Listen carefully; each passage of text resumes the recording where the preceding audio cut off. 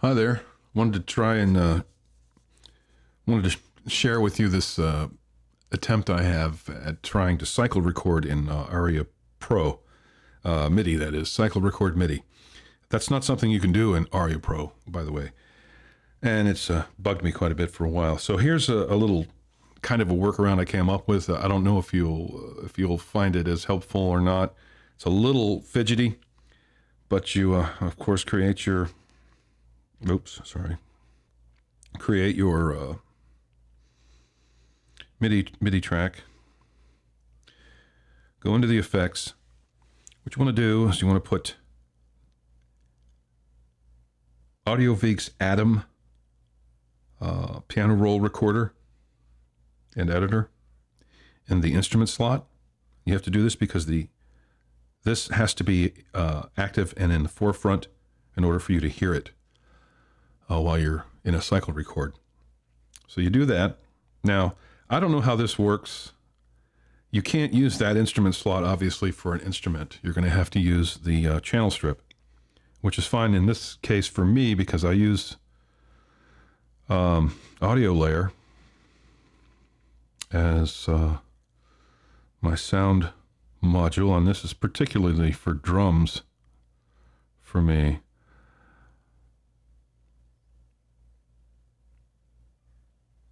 So got audio layer going here. Let me get let me bring in a drum kit.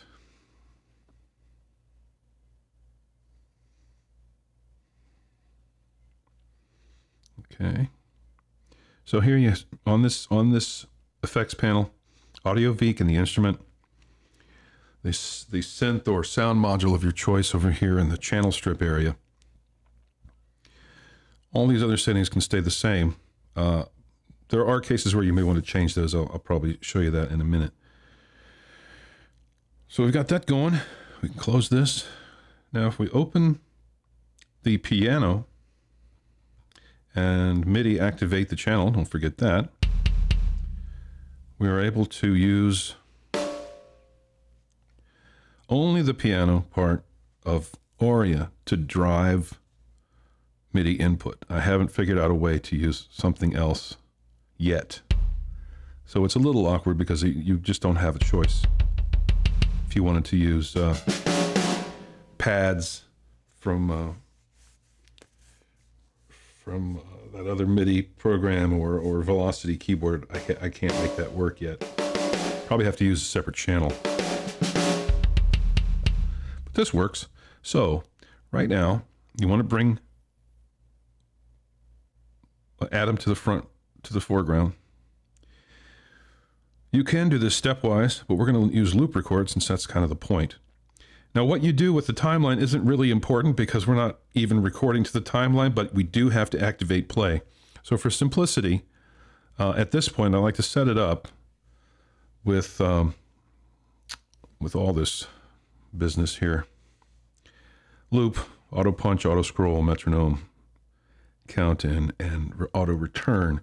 This keeps it from just running away, because if you, as much time as you spend in play coming up with your overdubs and editing and putting together your beat, the timeline's just going to take off behind you. So you can just, you don't have to, but you can forego that by just putting it in a loop mode. It won't have any effect here. Although the two do affect each other. If you loop shorter than the input, than the ADDENDUM loop section, you'll have trouble. So that's the only thing you need to kind of worry about there. So let's get to trying to put down a little simple something here. I'm a very bad keyboard inputter. I prefer using pads, and Velocity keyboard, but and this also has some oddities. If you put it too close to the bottom, it doesn't work. And when you want a hard strike, that's the highest velocity area, and it doesn't do anything if you're right down there close. So you got to bring it up from the bottom and be careful. Okay, I'm in quarter note grid here. So if I put this in record, this will just do this indefinitely because I'd like to make this go away. Okay. Because we're really now concentrating on Atom. We're going to input the notes into Atom. So I'm going to shorten this a little bit for my own, because I'm really I don't like this keyboard.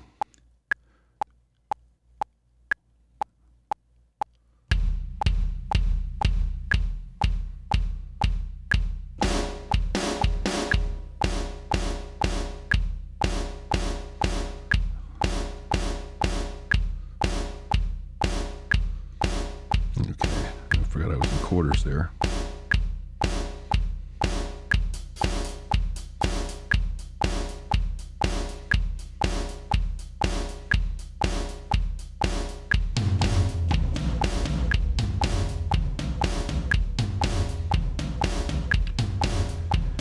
So as you see, we put together a little beat there in cycle record, which is a little more convenient than not.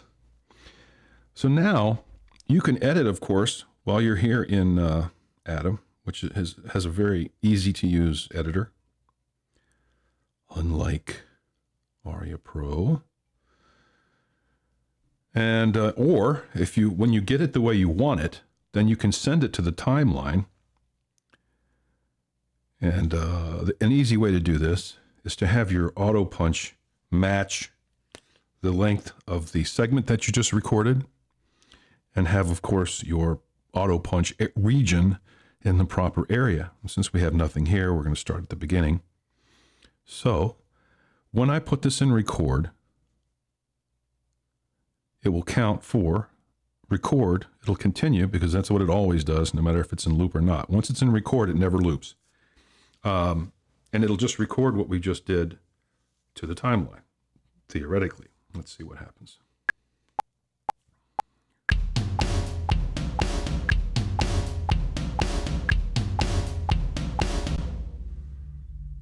There it is. Now, another little fiddle-dee-diddly is that to play this back without doubling, you're going to get some phasing and flanging, because you're going to hear the AudioVeek piano roll in the background. You can just go to audio. You can either erase it, or you can just go to AudioVeek, or go to effects rather, and just change the channel. Put it on 2, and now you'll only hear the timeline. If I take this out, there won't be anything going on. See? Now, to me, this is a big plus, because I just can't deal otherwise.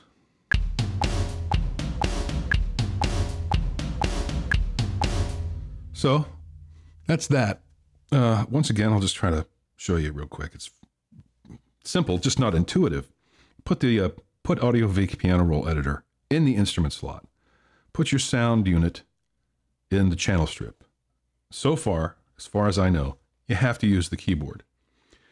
What's nice is in, I think, what is it, Music Studio? Oh God, I can't remember the name of it. Really nice other program.